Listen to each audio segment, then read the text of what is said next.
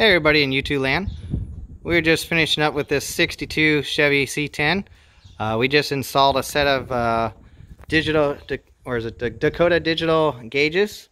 Now these are not the digital gauges, but they do have a couple of digital features on them. As you can see here,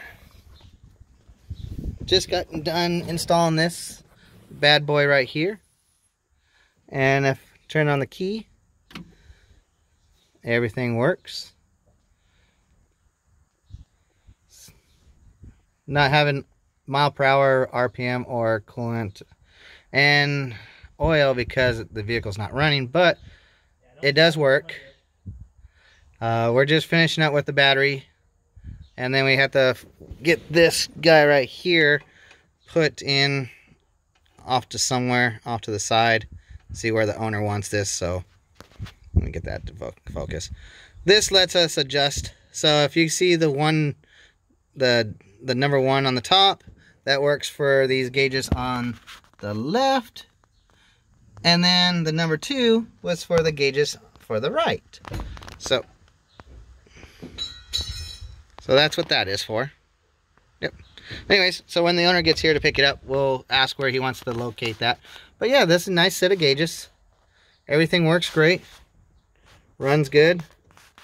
We're just finishing up with it, and then we'll go for a little test drive and make sure everything works, because we know everything except for the mile per hour works. The mile per hour one we'll have to see as we start driving the vehicle to see if that works, but everything else works pretty good. We got all the wiring cleaned up. There was a problem with the 62 because they only have for the turn signal indicator. Let's see if I can get that to work right now. So the turn signal indicator used to have a single bulb. Well, that doesn't work for us to have left and right turn signals. So we had to tee into the wires for the turn signal indicator right here, and tee into that to get the indicators to work on both sides of these. But other than that, this pretty much was a simple install.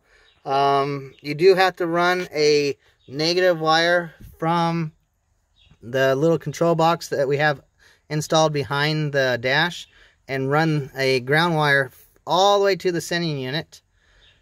And I think that was pretty much the only big thing, were those two, the turn signal and the running the ground for the sending unit. But everything else works great. And then we had to go through the settings and adjust everything. So we had to adjust the fuel pressure, not the fuel pressure, but the fuel level indicator. So we do I have my, oh, I do have my light on. Why is my light on? Let's turn that off. There you go. Sorry about that, you guys. So where was I? Oh yes. So we did have to go through the calibrations to calibrate for the fuel. The voltage is normal. We didn't have to mess with that. The speedo, we might have to. We don't know yet until we start driving it. Tachometer was easy. Temperature, it came with the gauges for the temperature. And oil pressure, and this actually tells you the oil pressure as the engine's running, not just on and off like, you know, the older style was. So everything else works great. And then he had a coil, not a coil, I'm sorry, a tachometer, and we left that in here because we didn't know if he wants to take that out or not, because now he's got this one. But we have it hooked up, so both of them are working. But if you guys have any questions about these digital gauges, let's see, this is the brand that we used. We used the Dakota Digital. Let's see if I can get that to focus better. There you go, Dakota Digital, and we use the VHX. So, but it turned out pretty nice.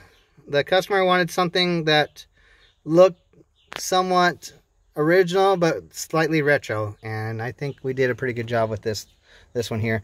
Don't worry about the bezel, the lens, I mean, it's a little dirty. We'll blow that off, make sure it's all clean, so when the customer picks it up, there's no dirt or dust on it. But anyways, you guys have a good one, and we'll see you out there.